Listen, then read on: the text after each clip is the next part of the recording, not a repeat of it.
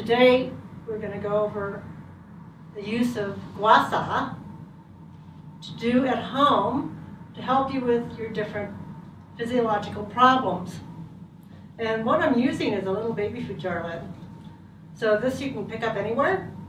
Your baby or your dog will really appreciate it because they get the rest of what's inside. The baby food jar, all you need is the lid. And I like it because it's nice and soft and gentle on the edges. Makes it really easy to do this technique in an easy way. Traditionally, a coin or porcelain spoon was used also. So porcelain spoons are another really great thing to use.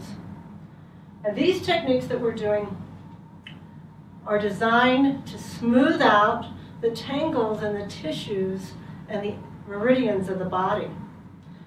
Just the same way that you brush your hair every day. It's a good idea to treat the acupuncture channels and the fascia in the body in the same way. And gently, we'll be brushing those out. So the amount of pressure used anywhere is pretty gentle. Depending, some areas we'll be doing directly on the spine. And that'll be especially gentle. And then on the muscle areas, we can go a little bit, have a little bit more pressure. But the idea with this is just to move and treat the superficial layers of the body.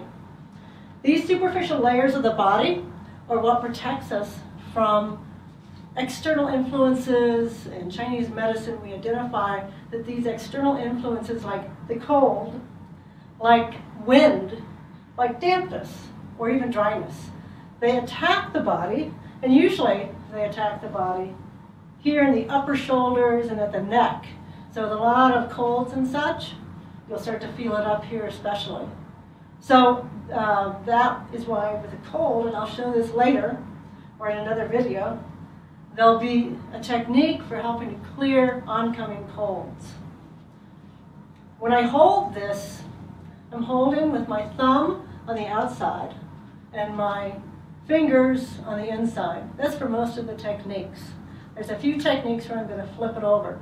The main thing is, when you're doing this technique on yourself or on someone else, you want it to be as effortless as possible. You want it to be really easy.